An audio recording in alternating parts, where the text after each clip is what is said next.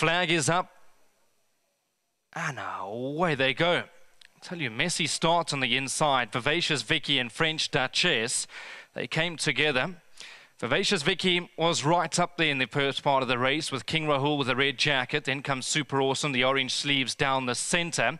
French Duchess goes to the inside, just Nuisance. Then we drop back to Charge ahead. Further back is Breath of Magic. Towards the outside is Stormy Choice, Tyson the Brave, and Ato Potato is about 5 lengths off them. I would say Stormy Choice is in front with Tyson the Brave, Super Awesome.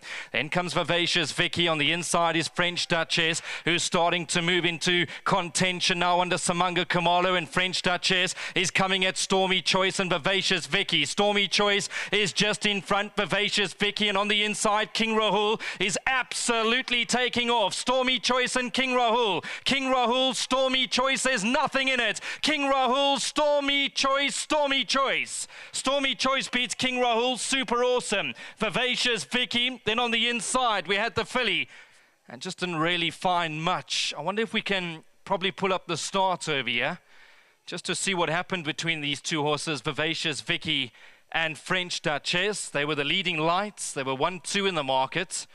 They haven't really featured, and it's been left to Stormy Choice to get the job done under Gavin Larena. Well done to David Neverhazen. Well done to Mr. Z. Kirsten. Bred by the Ascot Stud.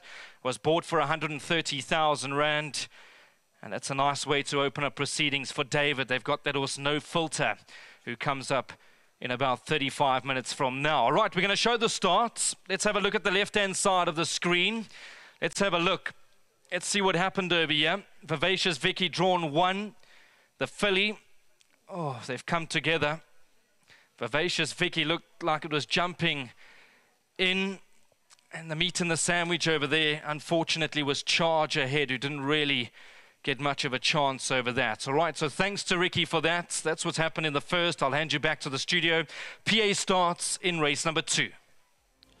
So Stormy Choice is the winner of race number 1, owned by Zane Kirsten, bred by the Ascot Stud, ridden by Gavin Larena and trained by David Nevenhazen. Now start for David with an important runner coming up in race number 2. Let's get David in first. He's got to go saddle, and Gavin's got no ride in race 2. How nice was that? That was a nice, gutsy, tenacious win. Was it the drop back to 1,000 metres that was key here? Yeah, look, the drop back to 1,000 was the right thing to do. The program, we've just had to go where we could. She had a bit of bad luck last time where she was squeezed. Says that she was lame, but she was squeezed out at the crucial stage, and she never got a run. Not Samanga's fault. It was just the running of the race. Gavin's obviously asked for the ride. He's been doing work as well at Turffontein, so he had a companion that he rode next to this filly, and he said, please give me this ride, because he's done quite a bit of work for me, so thanks, Gav. And I said to Gav, I have to take the draw on the outside, and against the boys, get the 2.5. So thank goodness it played out. The first time she was scratched coming to the VAAL, she was injured on the float, so we haven't had her come back to the VAAL again until today, but I must thank Carlos to the groom. Did a great job with her getting her and all in one piece, and also to Matthew and Michael from New Turf for helping me out to get her in one piece, because she can be quite a hot filly. And thank you, Zane Kirsten. I said to Zane, we're going for this one, and then you hear all the talk about all the other horses, but thank goodness it played out, and to the breeder and that Ascot and that, congratulations. I think she's a nice filly, and in time we'll hopefully get some ground, like Stormy, but at this point we'll stick with 1,000. Take temperament out of the picture. Characteristically, how similar is she to her brother, Stormy Winter? He's a lot bigger. I don't think she's going to get his size. I think they're two completely different horses, temperaments as well. I never knew him as a colt, Stormy Winter. I knew him only as a gelding, and his temperament's absolutely amazing. I think this filly's settling now as well, and the first couple of races, her temperament was against her, and I think she's back in here now, so we can go forward with her, probably go down to Durban. Now, No Filter in the next. I'm sure that was the one that you really expected to win today. Do you expect her to win? I actually liked both. I really did. We just had to decide. The draws indicated where we were going to run them. No Filter, I think it's a slightly easier field.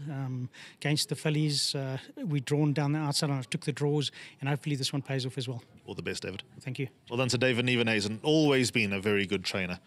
Gavin Larena, winning jockey. Good to see you again. Thanks very much, Elliot. Great to see you. How's the track? Track's lovely, good condition, nice grass covering. The grass is quite long, so there's a bit of give in the ground. Obviously, there's a touch of a headwind, but good going. How was that win? Because it looked like Muzi was really going to deliver a challenge, and then this winner was finding a little bit at the end. Was that the case? Yeah, she's a very nice filly, this, and I think 5 furlong is a game for now. I think we got a great start, and she was into the race very quickly for me. I think we won it there. I was able to give her a nice breather, and Muzi was coming at me, but when I asked her for that last effort, she really knuckled down and gave me a good kick. David was talking about the temperament. She certainly didn't strike me today as if, she throws her toys from time to time. Did you feel that at all today? Yeah, look, I was meant to ride her first time out here at the VAAL, and she went crazy in the floats and that. So a big thank you to the guys at New Turf. They did a great job with her today. She does have her quirks.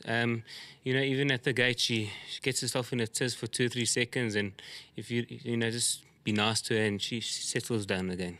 Now, what about the rest of your day? You got some lively chances and action, Samoa, Perfect Witness, and also Big Eyed Girl. What are you expecting from those 4? Yeah, and action ran a nice third first time out. Looks like he can come on from that race. Perfect Witness, obviously, it's short of her best trip.